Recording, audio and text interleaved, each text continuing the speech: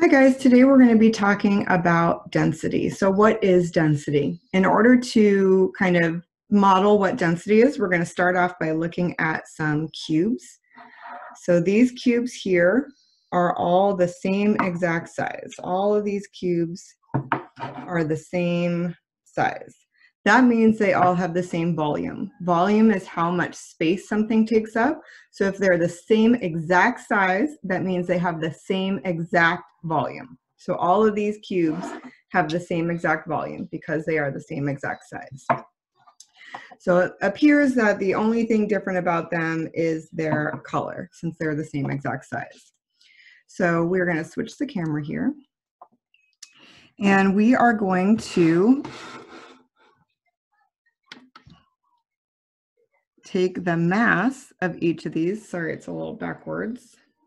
All right, so the mass of this cube is 45 grams.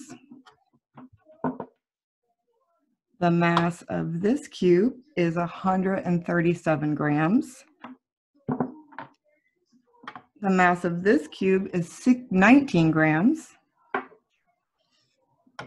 The mass of this cube is 127 grams. And this cube has a mass of 10 grams. So even though they're all the same exact size, they each have a different mass. And that's kind of what density is. Density is how much stuff is packed into a space. The more stuff that's packed into a space, the more density it has. The less stuff that's packed into the space, the less dense it is. So this cube that had a mass of 127 is going to be more dense than this cube that had a mass of 13, because there's more stuff packed into this space. It makes it feel heavier. It's denser. Imagine if you and 99 other people were standing on a football field.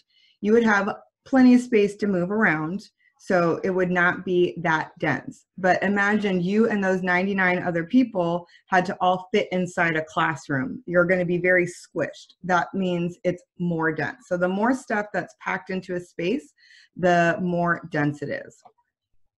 So I'm going to share my screen here.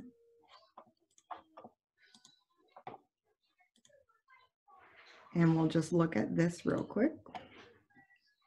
So again, density is comparing how much matter or how much stuff is packed into a certain amount of space. So if we look at these two squares, which one do we think is more dense? Do we think this one is more dense or this one is more dense? Notice that these are just like the cubes.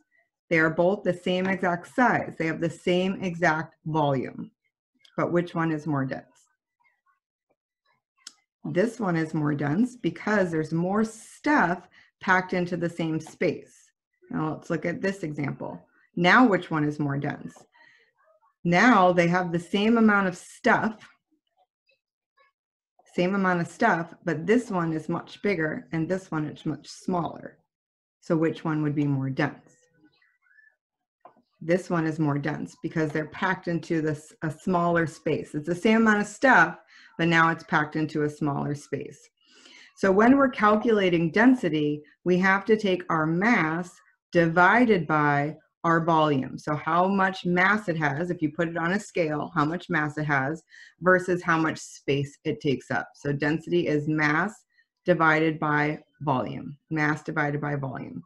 So when you see this unit here, the centimeters cubed, it does not mean you have to take the volume and cube it. What that means is that volume is a measure of length times width times height for a regular object.